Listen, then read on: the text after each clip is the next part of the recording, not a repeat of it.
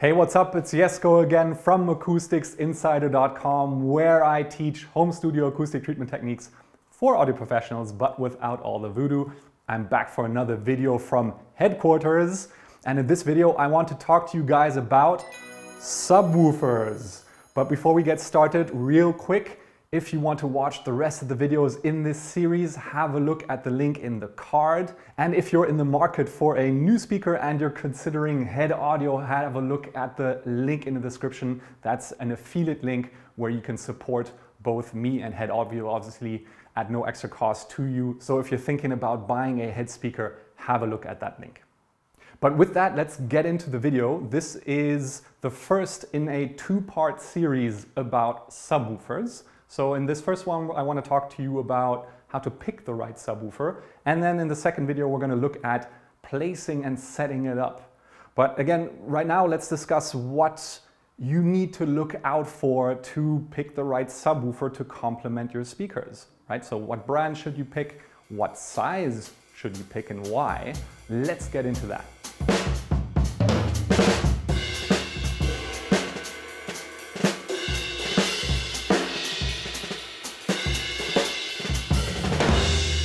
So the short answer to this question really is you want to get a subwoofer from the same brand that you got your speakers from. Ideally, you even want to get a subwoofer that is intended to match your particular speakers from that manufacturer. And this is all about phase matching, right? So in the crossover region between the subwoofer and the speaker, you want the phase of those two speakers to be aligned so that you're not getting an interference, a destructive interference that will lead to a dip in the frequency response. At its core, it's that simple, and that's what I want to show you in this video. Let's see in practice what happens if you set up your sub, if you align your sub, if you don't get the phase match right between your sub and your speakers. But to do that in this room, we need to prepare a slightly special measurement setup, because this room is so messy that if I just kind of picked a standard 2.1 arrangement with the sub kind of underneath the speaker, the impact of the room is so great that I can't actually show you reliably what I want to show you. So we're going to set up a sort of a test setup with the speaker and the sub and the microphone on the floor so that we can reduce the effect of the room, in particular boundary interferences, to a minimum, but while still kind of mimicking the spatial placement of the sub and the speaker in relation to each other. So let's do that now.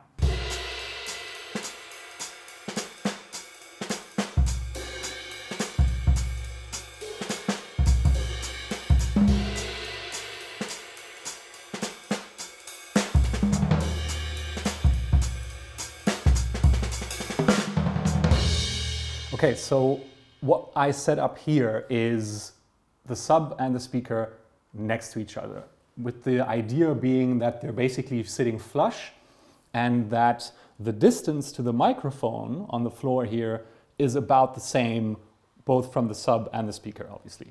Yeah? In terms of hooking it up, it's just the standard hookup, so the standard connection where my audio interface feeds the subwoofer and the subwoofer feeds the Type 07 through the satellite out. One particular thing to note is that when we do this, there's a switch on the back of the satellite of the Type 07 where we need to compensate for the phase effects that the high-pass filter in the sub puts in order to actually drive the satellite.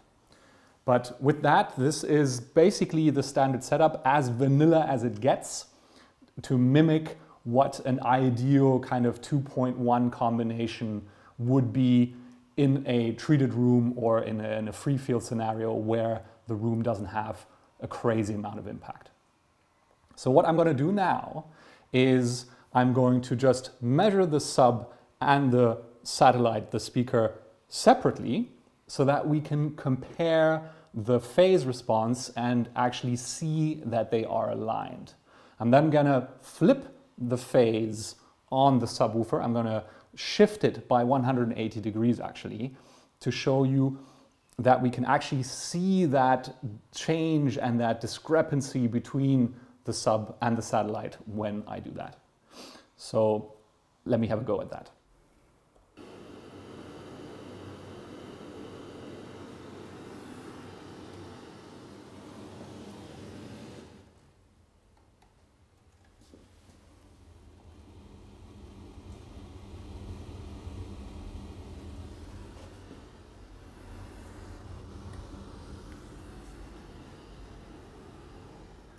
Okay, so in case you missed that in the real-time measurements, I took the first measurement of the speaker alone, the Type 07. And what we can see here is just the standard response in smart. So we've got the frequency response at the bottom and the phase response in the middle. And if I just set this cursor here at kind of the 80 Hertz mark, that's the crossover frequency that is set in the sub currently.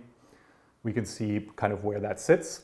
But if I enable the sub, we can see that it basically mimics the response of the speaker of the Type 07 exactly, right? So they are perfectly in phase at the moment. But then I shifted the phase by 180 degrees in the sub.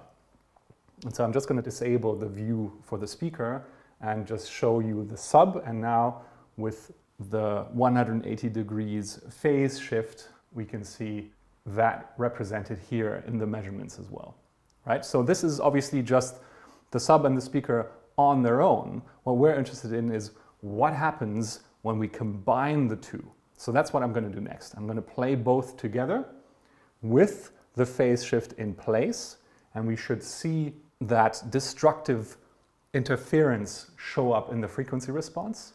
And then I'm going to flip the switch back to 0 degrees, and what we should see is that dip come back up and the frequency response to be once again in its kind of constructive interference neutral flat state. So that's what I'm going to do now.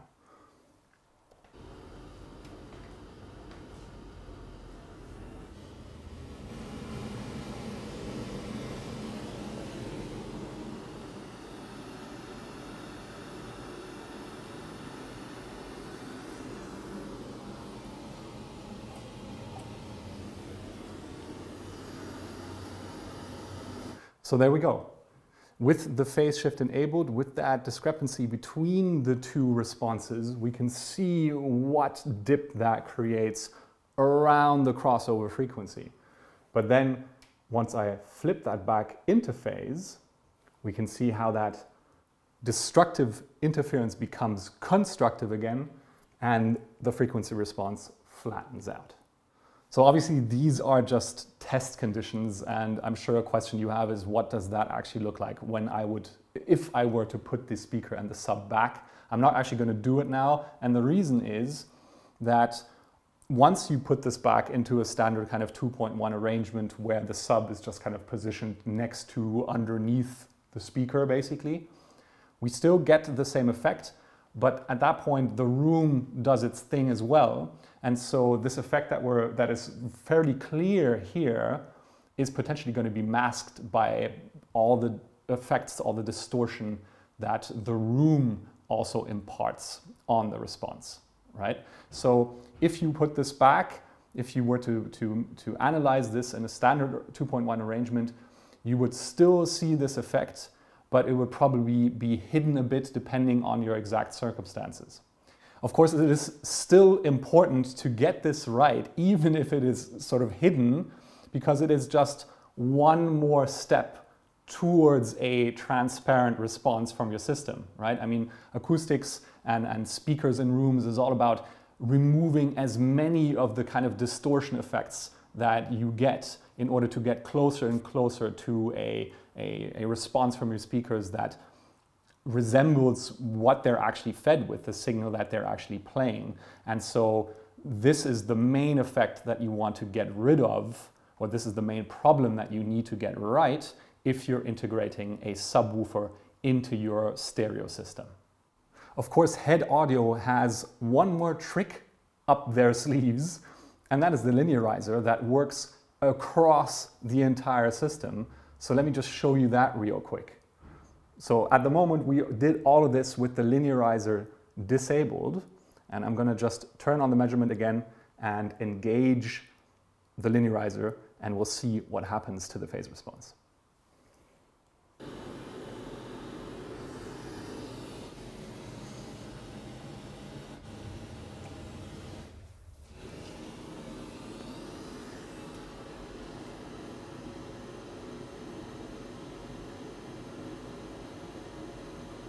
So there we go. Once I enabled the linearizer, we can see just what effect that has on the phase response. We're obviously also seeing an increase in overall latency, as I mentioned in the video on the phase linearizer and phase compensation. Obviously, we need a sort of a buffer time window for those filters in the speakers to do the phase compensation. And so there's an extra latency that gets added. But overall, we get something that is basically phase linear down to around about, let's say, 45 Hertz, at least sort of from what I'm seeing here. And below that, the compensation doesn't happen in the sub just because it would cost us too much latency in the overall system. But still interesting to see, and obviously this works both in the ported version, the ported configuration of the speakers as I've got them here now, and also the closed cabinet version as well. Okay, with all of that said, I want to just say something about the size of the subwoofer that you should consider, right? So should you go with something like this with an 8-inch driver? Should you get something bigger, 10-inch, 12-inch even? And the simple answer is, and the stupid answer to be honest as well, is you want to get the biggest sub that you can afford. And the reason is very simple, and that is that the bigger the driver, the lower down it will play, so the more bass extension you'll get. But it's also about volume. I think what most people underestimate is just how much volume a smaller, or how little volume a smaller sub can play. So for example, in a configuration like this, where you are combining sort of a standard 6-inch two-way speaker with an 8-inch sub, with one 8-inch sub, you'll actually end up with more bass extension, but an overall lower max SPL, if you will. Yeah? So you really need big drivers, big surface area to move all that air in order to get proper volume, to get proper SPL. Yeah? So in my personal opinion, things really only start getting fun with subs of like 12 inches, with 12-inch drivers and more. Yeah? This is obviously just my opinion, but that's kind of what I've seen, or that's what I recommend. Because if you really want that oomph from your low end, if you really want something that gets close to something that sounds, for example, like a club sound system, you really need that size. Obviously, you can still have fun with a smaller subwoofer, yeah, don't get me wrong, but if you really want that sound pressure, if you want that volume, you need to go big. Yeah? So get the biggest sub that you can afford. In my opinion, that's best is a 12-inch sub or more. So to summarize what we've learned today, and to answer that question, what sub should you get to best complement your speakers?